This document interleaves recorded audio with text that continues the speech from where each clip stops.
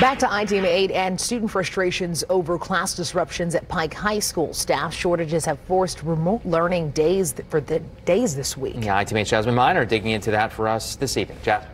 Well, one student I spoke with says with all the back and forth of in-person to remote learning over the last couple of months, he nor his classmates know if they're even ready for finals at this point. And he tells me they already felt behind due to the pandemic, and now he's concerned that that is getting worse. This has been my worst year here at Pike. In my math class, I don't have a math book. Why? Because the resources aren't used where they need supposed to be.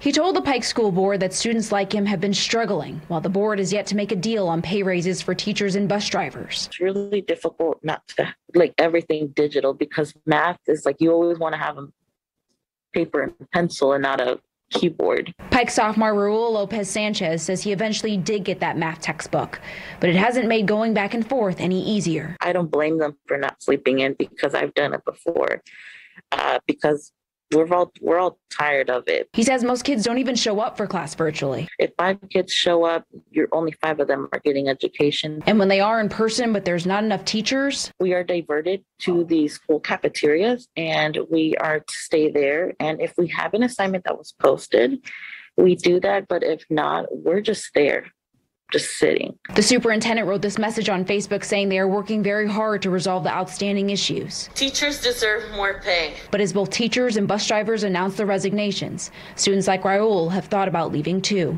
I don't really want to leave Pike. It's not playing fair. I feel like they need to do a better job.